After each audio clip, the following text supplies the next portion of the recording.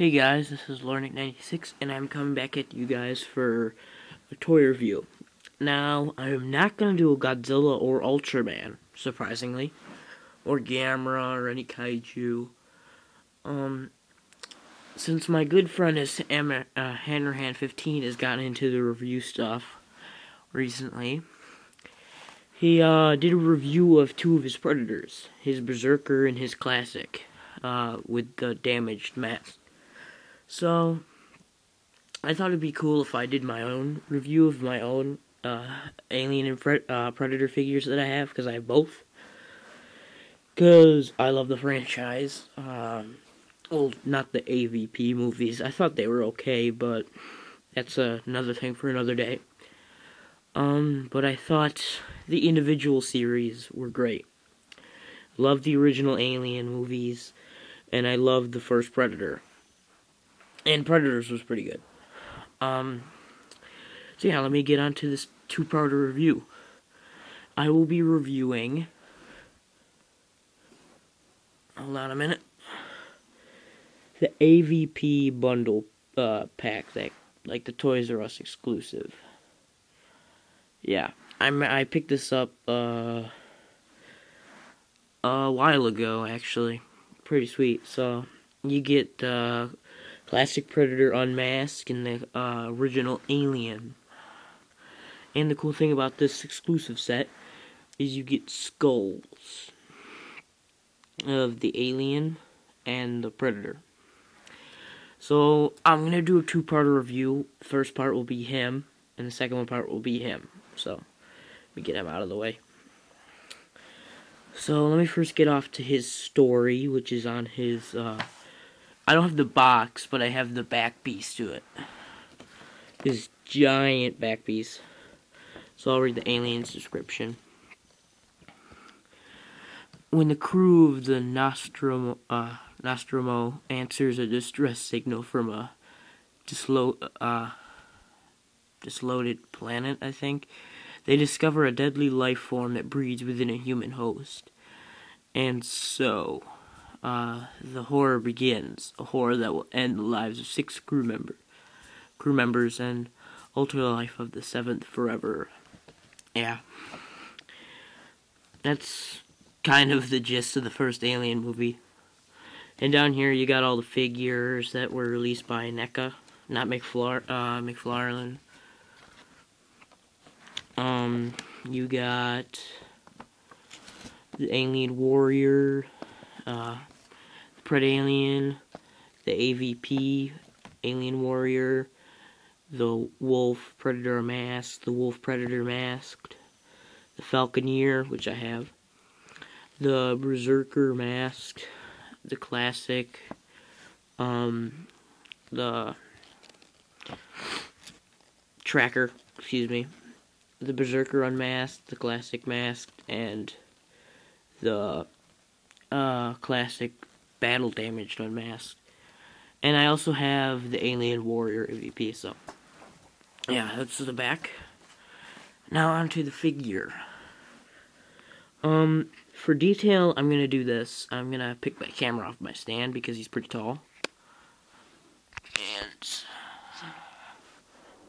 show you a close-up of how beautiful this guy is. This guy's really, really nice. I mean, the face looks really great. They got the skull look, because the original Alien design is a lot different compared to the later versions. Nice butt shot. He's kind of like humped over. He's got human-like fingers, chest.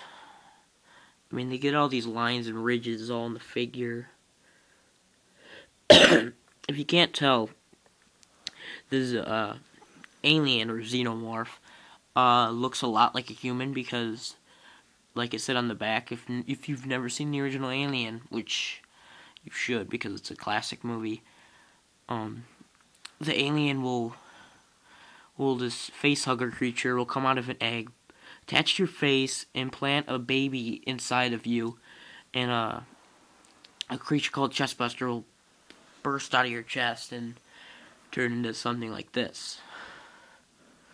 It's pretty sweet. And the cool thing about this version by NECA is you can open its mouth like that. And like he can in the movie, I can pull it out, he can shoot out his second mouth. Because you do it quickly like whoosh, and basically tear apart your face. So, yeah, you wouldn't want to be attacked by this creature. So yeah, anyway, on detail, it's really, really cool. I mean, they get all of these ridges and bumps. If you want another cool figure of the original like this one, I recommend the Revotech version, which I may pick up in the future, but yeah. So let me just stand the camera back up. Alright, now on to articulation. Since my guy is, I don't really play around with him that much, he's kind of stiff, but the arms have like a ball joint right here. They can somewhat bend here. These hands can swivel. So you can do that, so he's like, come here. The face is, the head is like, moves like a ball joint a little bit, but there's some wires, so I'd be careful. The tail is rubber, but it's really long, so that's a good thing. It's kind of small, though, because, his tail is pretty beefy. The legs can move like that, bend at the knee, and at the feet, if I can move it. It's kind of stiff, but it can. And you can move it the chest a little bit, but mine is really stiff since I don't play with mine that much. So yeah. Let me get onto his skull. This is the skull for the alien, and you can move its mouth, which is pretty cool. And you can just see how their head looks. He does have eyes, as Hammerhand was joking about that he doesn't have eyes. He does, but he knows he does. But he's joking. Yeah, the eyes are right there, shown in the skull. Now, this is the alien warrior skull. It's kind of funny because then if you look at this version, this one has a different skull. Because if you look at the eyes, I don't know if you can see that well. You can see it well in the back. They kind of have a human eye skull. Alright, let me set them down. Right there. So, yeah, it's kind of cool. Because this version appeared in the original Alien, as kind of told by that.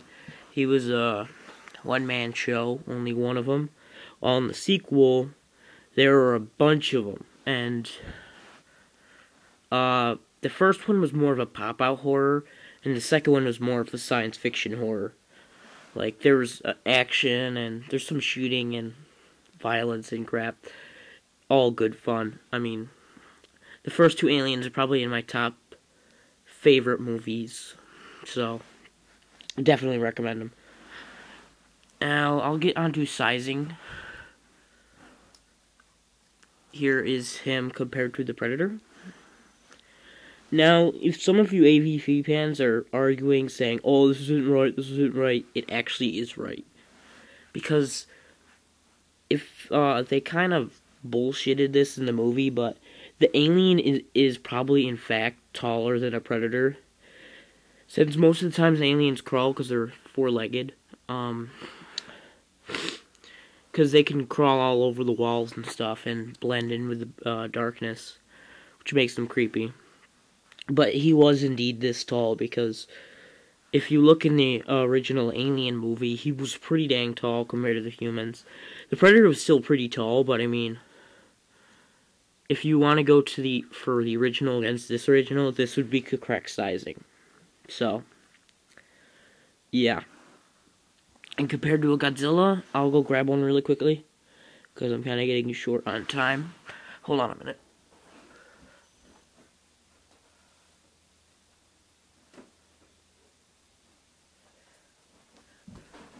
This is what he looks like against Heisei Godzilla.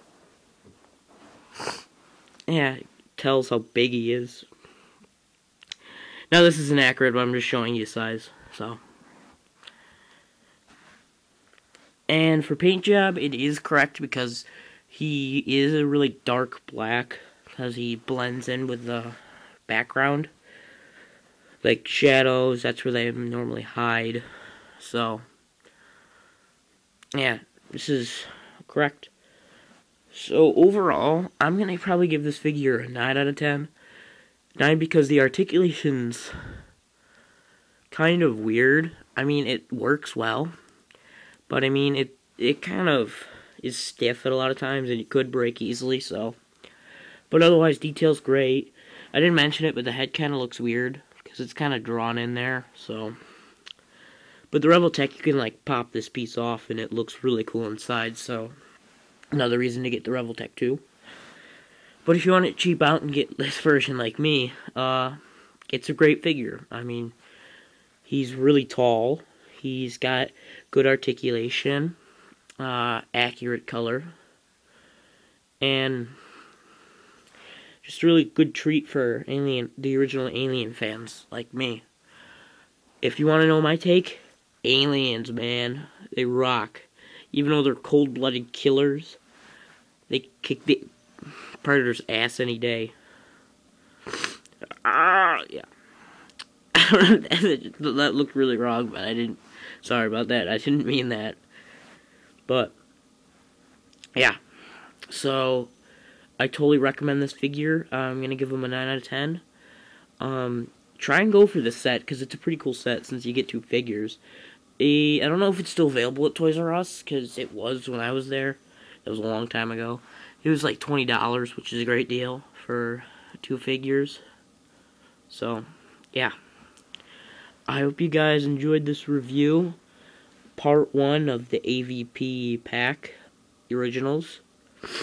So yeah, I'll catch you guys the next part, which I'll probably be uploading right after part 1. So, see you guys.